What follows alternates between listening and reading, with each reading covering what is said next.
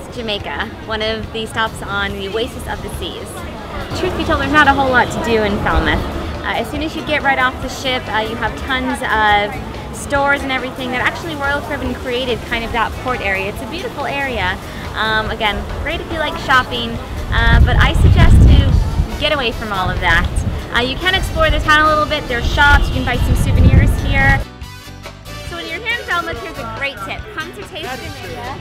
They have free Wi-Fi and really cheap drinks. So come here, check your internet, check your Facebook, and enjoy really cheap drinks that you won't get on the ship.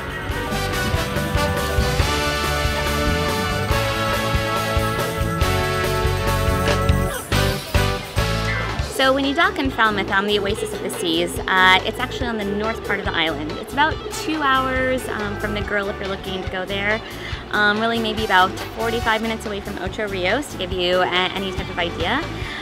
It's really easy to get around here. There's tons of taxis. Again, like I said, you can go on an excursion. Everyone speaks English here. Everyone is very friendly. And they take US dollars, so no need to worry about that. Some places may not take credit cards, but it's always good to have American cash on you because you can use it everywhere here.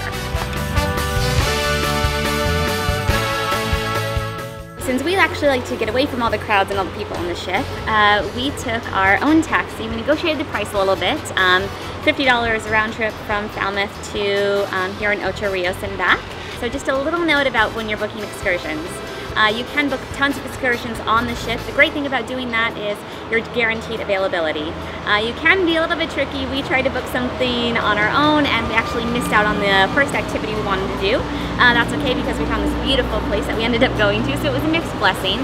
But that's something to note. So if you do really want to do an activity and you want to make sure you get that availability, make sure you do book ahead of time on the cruise ship because you might miss out or you might find a beautiful gem that we did today.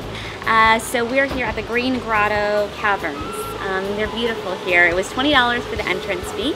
And walking around, I was in my flip-flops, so I'm actually okay, so it's not strenuous at all. You see bats flying around, stalagmites, stalactites. They have a beautiful clear water lake at the bottom.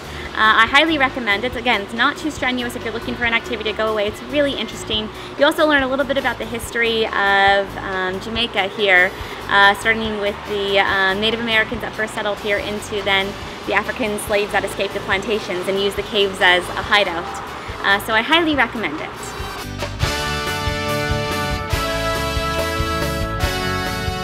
Get out of the port, go explore this beautiful country, book an excursion, hop in a taxi, and they'll be happy to take you wherever you want to go.